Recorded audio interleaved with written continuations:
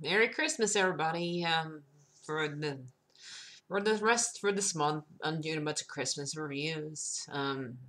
Right, my first one I'm gonna do is the one that movie I haven't seen before. I haven't seen before this. It's called Scrooged. It has Bill Murray in it. It was made back in 1988. And it's kind of like making fun of the Christmas Carol movie. That's what that's what's doing. So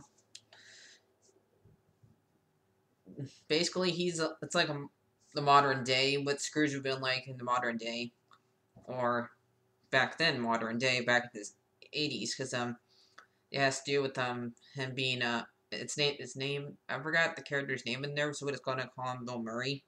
So it's basically that's what he is being Bill Murray as to be with Scrooge. So just like in Christmas Carol, he has to deal with seeing ghosts and having to deal with his past and why he came so bitter and stuff like that. So in this version, the ghost, like Jacob Marley, is his old boss. So he looks really dead.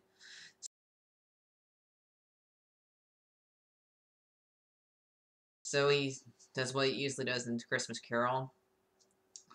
When the ghost Christmas past is a taxi driver, he like comes into to listen to taxi, like asking to go somewhere. Instead, he takes him to the past.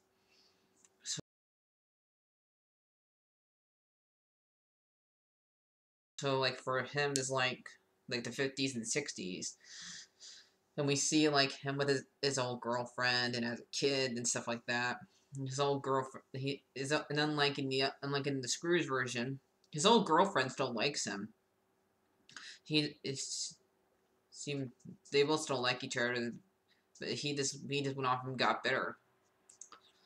So she still wants to, she still likes to be with him. She wants to be with him, but he chose his TV career over him. He like chose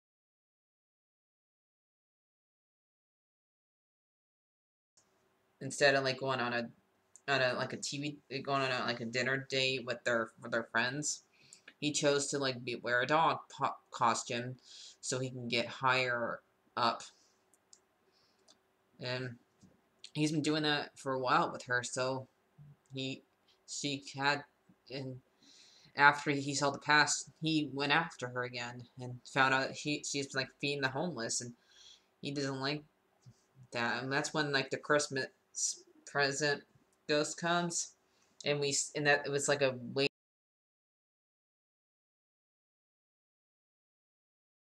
dressed as a fairy, and we like see his brother instead of nephew. He has a brother, and it's a brother instead, and he gets his brother gets a present that was meant for his secretary. Was it supposed to be like Bob Cratchit? Is this from Bob Cratchit? And so he got her VCR and says something else. So, and Tiny Tim doesn't really have a Tiny Tim version in this. He just can't talk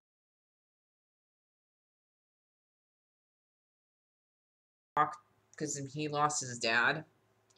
So, and the whole entire thing with Christmas. So that's the problem with Tiny Tim in this. They really didn't explain the whole entire problem, what was wrong with him in the book. Like, no, we just know he just has a stub leg. That's pretty much it. We don't know if that was the only problem. It seemed like there was more to it, but in this, it's just mainly him might be going crazy because he won't accept that his dad died and try to move on. So, in the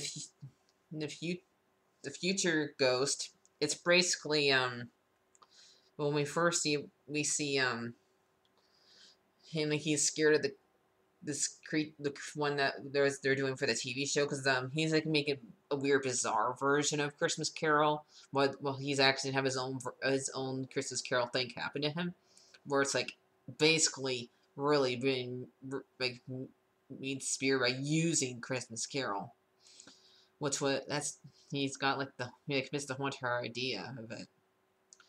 So he saw the person that's dressed up for Christmas for Christmas Christmas Future and thought it was the actual guy, but no, it wasn't. He spooked the guy that was playing him for the movie thing on that he's hosting. But when he actually goes up there, a guy that he fired because he wanted to have them continue doing Christmas stuff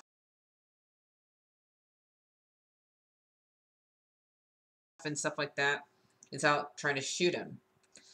So, well, that's going. So then we see the guy that looks like the guy dressed up like him, and he opens it because he thought it was the guy that's supposed to be down there playing Christmas Future is actually his Christmas Future, and we always see his bones and some people holding it up. It was kind of funny. So, and he takes to go and see the Tiny Tim of this movie in a crazy asylum, and we see his funeral. We see the Bill Murray's funeral. Basically, unlike we see his brother show up and his fiance and his wife.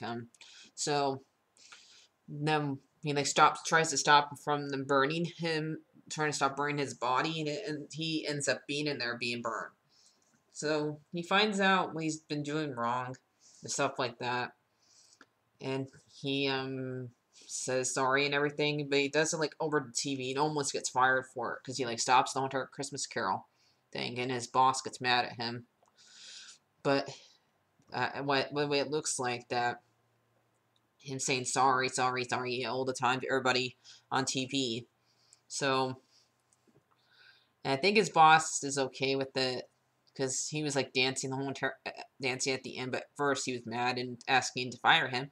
But it looks like, and then at the very end of the movie, he's like talking to us audience about stuff, like telling us to sing, like a Christmas song, so or something.